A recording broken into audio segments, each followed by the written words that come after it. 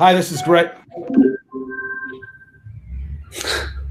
Hi, this is Greg McIntyre with the Elder Law Report, and we're going to talk about how knowledge is power, how you can gain more knowledge and power, and be empowered to help protect all your money and property, or as much as possible. So Britton, when I became an estate planning and elder law attorney, I made it my mission and knew I had a task to educate people on what an elder law attorney did and why it was so important, because people don't know what they don't know. And one of the ways that you can get to know or be in the know or get more knowledge and power is to read, to watch educational content. We do a lot to help with that.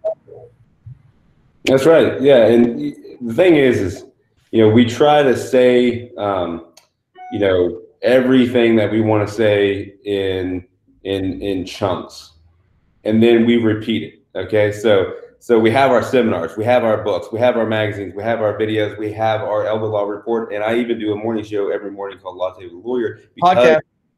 And we have a podcast. That's right. And so we have all this content going out because not only do we want to serve it in small chunks, right? How to eat an elephant, one bite at a time, right? So elder law is like an elephant. There's a lot of information there, and we want to give it to you one bite at a time. But the other thing is we repeat ourselves too, but in a different way, because it's good to hear things not only in one context, but in multiple contexts, so it really lands with you.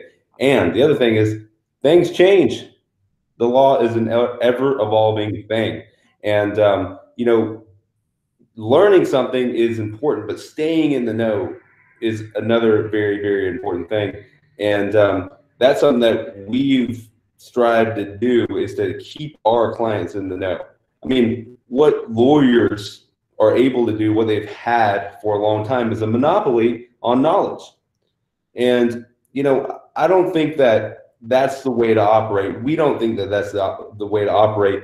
We think it's best to educate our clients and to reveal to them clearly the best way to go, rather than to hoard that knowledge, keep it for ourselves, and you pay me to get, that knowledge, and I'm not going to let it go freely. I'd rather you have the knowledge and for you to be convinced, even before you come see me, that you need to see an estate planner or elder law attorney. Absolutely. Absolutely. So you mentioned, we break down complicated legal concepts simply in a straightforward manner, and then we loop some of that information so we really get it. So we repeat it, and so we really understand it ourselves, and we can communicate it to others. Sometimes I take content and draw it out as maps, right, or steps, and we make it really visual for visual learners. And just so you can understand the information in a different way. We work very hard to bring that information to you. You can get that information on our website at mcelderlaw.com. And also you can sign up for the e-newsletter on our website, mcelderlaw.com too. That's a great way to stay informed. If the law changes and your will, your trust doesn't change with it, your estate plan doesn't keep up with it, then you're left behind in the past and you could really suffer. So stay up to date, stay tuned. You don't have to read every email that we send out, but we'll make sure that we have in the subject line, what it's about. And if it's relevant to you, pop that open and check it out, because it could really affect your family and you for generations. That's right. That's right. So we keep you tuned in. And as long as you stay tuned in, you will be informed.